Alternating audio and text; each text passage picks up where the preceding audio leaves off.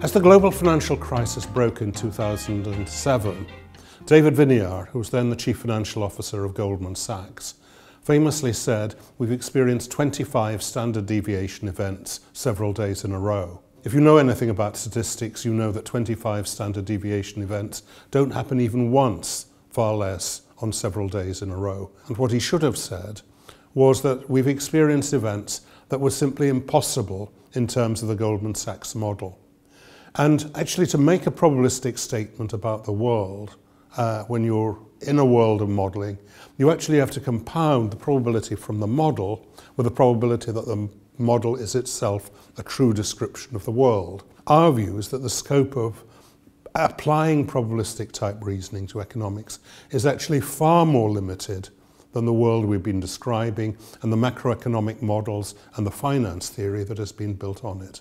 When I was doing the consulting business, I had people who would ring me up with questions like, what will the dollar-sterling exchange rate be in 2025?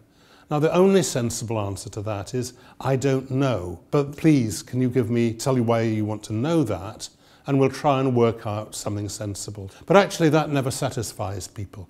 Firstly, mostly they're ringing you up because their boss or someone has asked them that question, or they need to fill in a cell in a spreadsheet, so that they really need a number, even if the number isn't worth anything.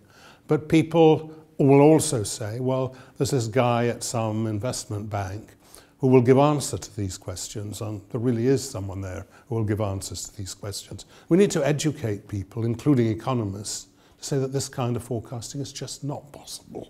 When Keynes and Knight wrote about radical uncertainty in the 1920s, both of them emphasised that it was radical uncertainty which gave profit opportunities for entrepreneurs. In other words, radical uncertainty in their mind was the central dynamic of a capitalist market economy.